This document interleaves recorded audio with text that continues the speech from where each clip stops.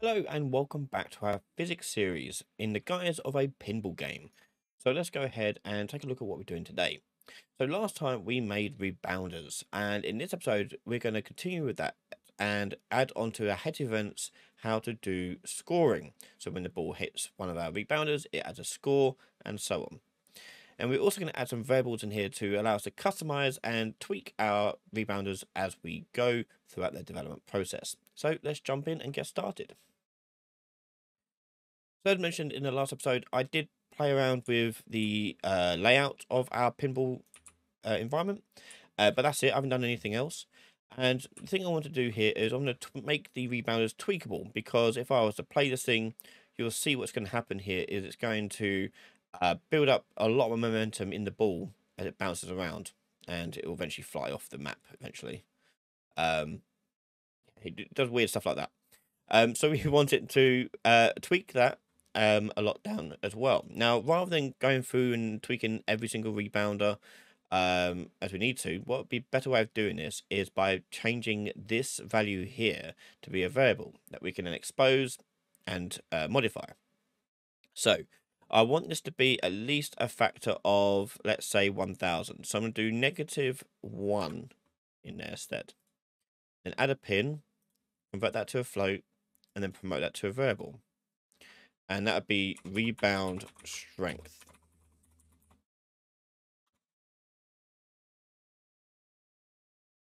And the rebound strength here, what we're going to do is we can compile it and set the default value of this to, as you saw, it's 500, when like 500,000. We want to make it a little bit less than that, probably by default. So I'm going to do 250. But I want to make that editable. So I can now go to each of my rebounders and tweak the rebound strength for each one. So for example, these pegs, for example, can have less rebound strength.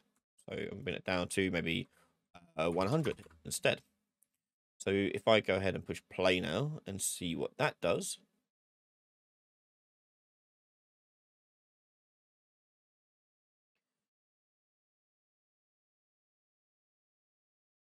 You can see it bounce up the ball just fine.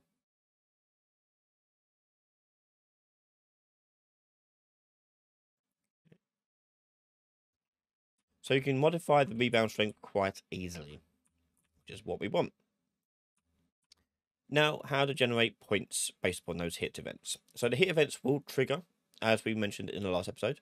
What we're going to do now, though, is make it add to a score. So I'm going to keep the score on the player controller.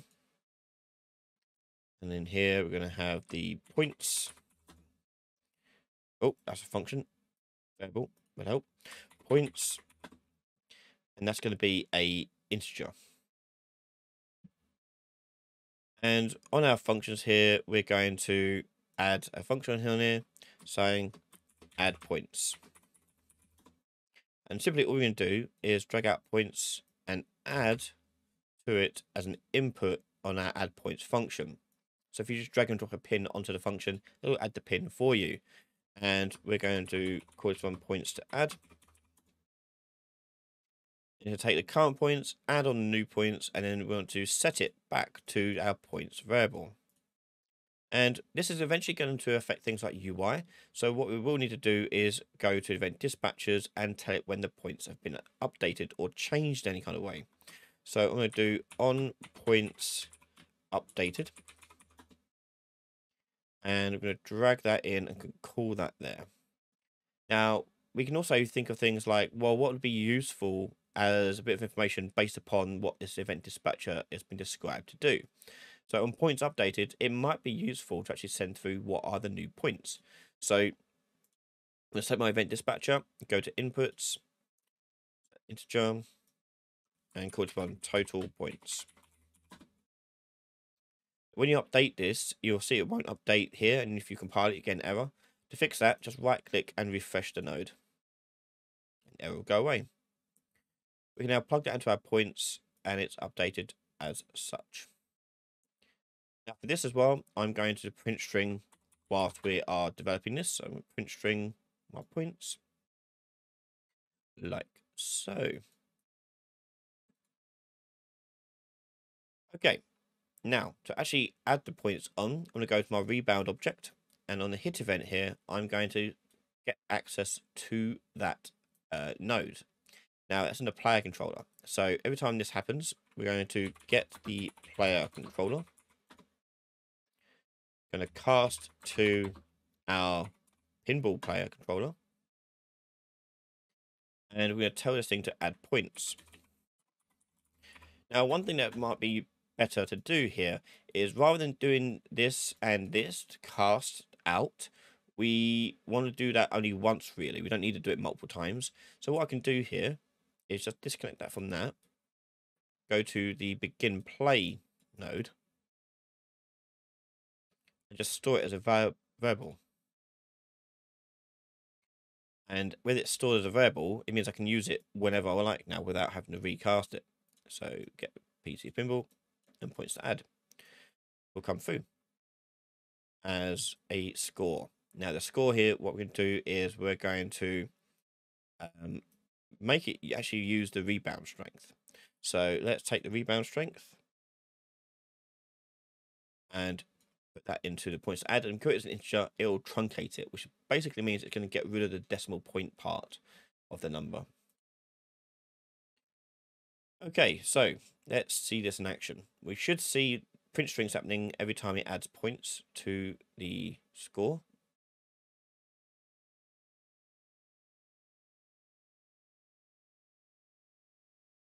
Or not. Access none trying to add points. Okay, so something went wrong here.